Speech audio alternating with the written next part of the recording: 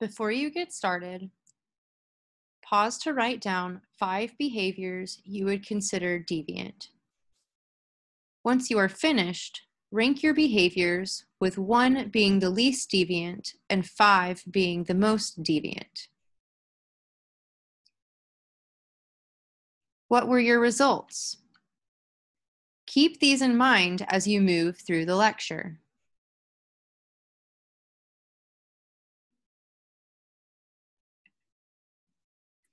Deviance is anything outside of what would be considered normal for that context.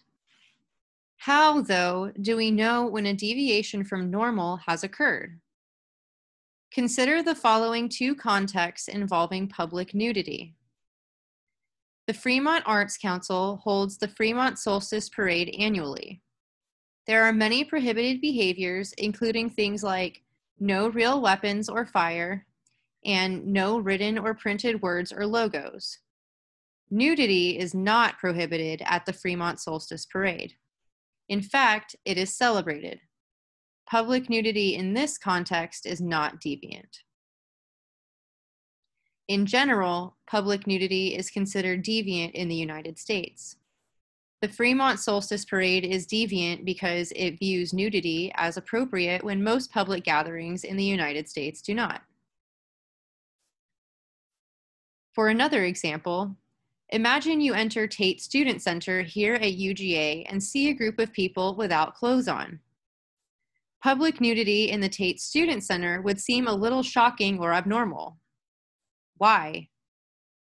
The university has guidelines regarding public nudity that specify that public displays of nudity on campus are not appropriate. To be naked in Tate Student Center would be an infraction on the University Code of Conduct, a deviation from the normal behavior outlined by the university.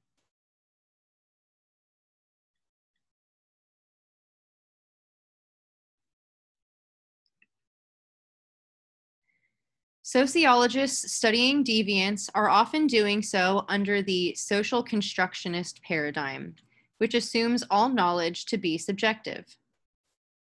Subjective is not to be mistaken as meaning not real. Instead, think of subjective in terms of defining the situation. Depending on a variety of social factors, people may define the same situation differently. There are also various methods of defining the situation. These methods can be categorized as formally defined and informally defined.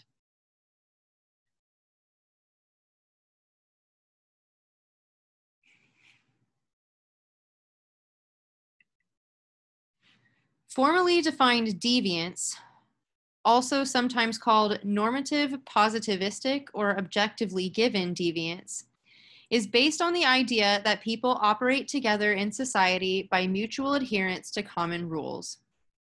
Constructionist sociologists critique that formally defined deviance exists outside of law and policy.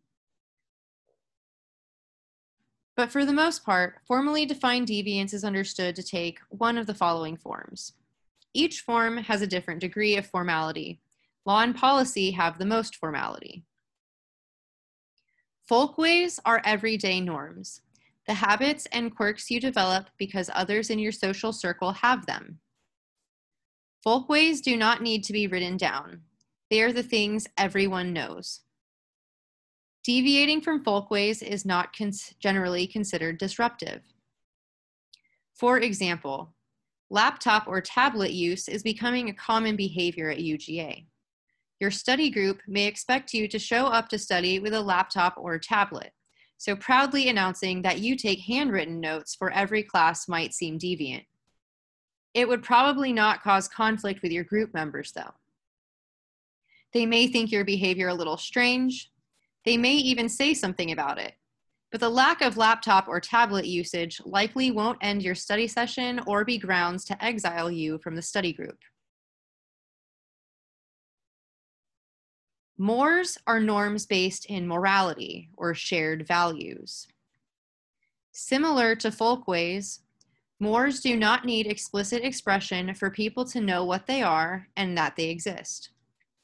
A deviation from a moor will likely produce more tension than a deviation from a folkway, but will not be enough to facilitate something like a lawsuit. For example, at UGA, wearing red and black or items with a UGA logo demonstrates that you value school spirit and your home institution. If I come to class here at UGA wearing orange and blue or items with an Auburn logo, I would be deviant because I am valuing another institution, Auburn, instead of my home institution, UGA. I might get questions, but differently than with folkways, these questions will imply that I've done something wrong. This is often done using tone or language. If there is an athletics event in the near future, people might bark at me or shout something like, "Auburn sucks." More contentious than a folkway, but still largely harmless. The most harm to occur in this situation would be emotional, something like embarrassment or shame. This harm can be reduced without major intervention of another party. Laws, on the other hand, force major intervention of another party, the courts. Laws define deviance using legal code or policy. Deviation from the law can result in things like imprisonment or large monetary fines. Legal sanctions can cause emotional harm, but they can also cause harm to social status, physical well-being, and economic livelihood.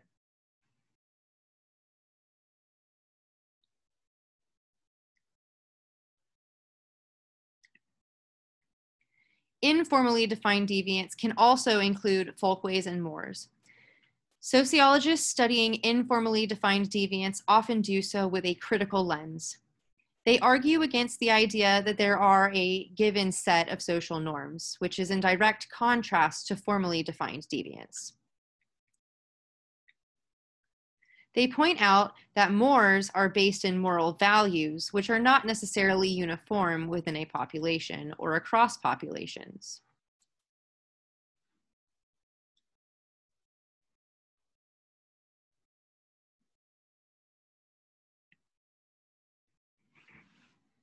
Critical conceptions of deviance argue that deviance is status and context-based. They reject that any behavior or context is inherently bad, negative, or immoral. Instead, deviance is defined by those in power, often in an attempt to maintain or enhance their social standing. The idea here is that minority views are suppressed by those in power by labeling those views deviant.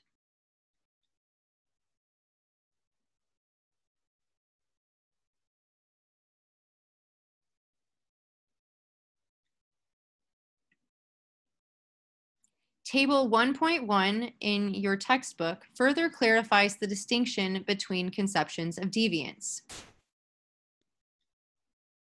This is the IGG textbook, page 5.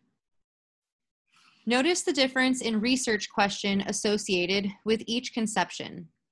These are the questions that theory is supposed to answer. So the chart says things like, what leads an individual to engage in deviant behavior? For a positive or normative conception. A relativist or social constructionist might ask, what characteristics increase the likelihood that an individual or behavior will be defined as deviant? A critical conception of deviance would ask, what is the experience of the homeless and who is served by their treatment as deviant?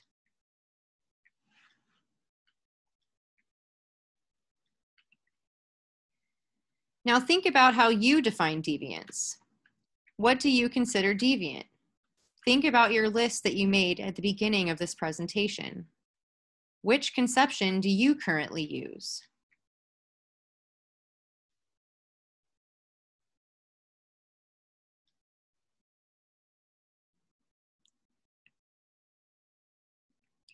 Popular media includes many depictions of deviance.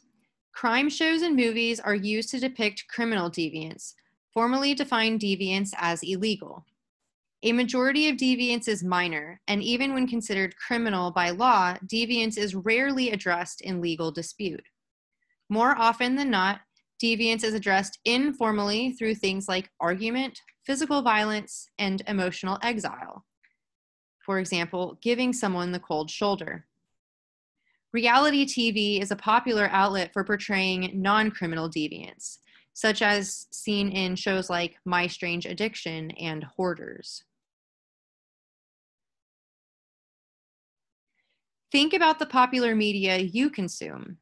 Are there different explanations for different depictions of deviant behavior? Are the reactions to the deviance uniform? How is the deviance sanctioned or controlled, if at all? Is there evidence of social control here?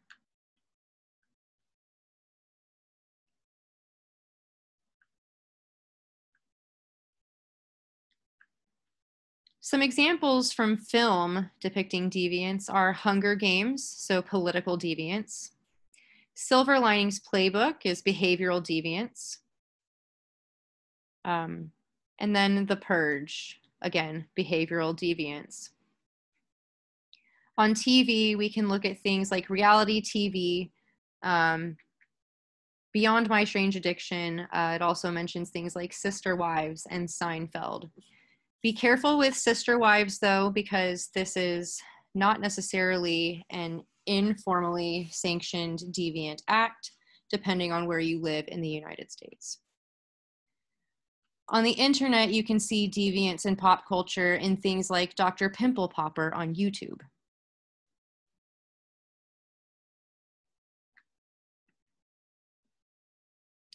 Theory can be used to explain deviance in different contexts. Sociological theories of deviance provide a big picture explanation for deviance. These explanations are linked to groups and institutions, not individual experiences. You may be able to think of cases in which theory does not apply, an exception to the rule. The exceptions do not necessarily mean the theory is wrong, but they are useful for comparing and testing theories.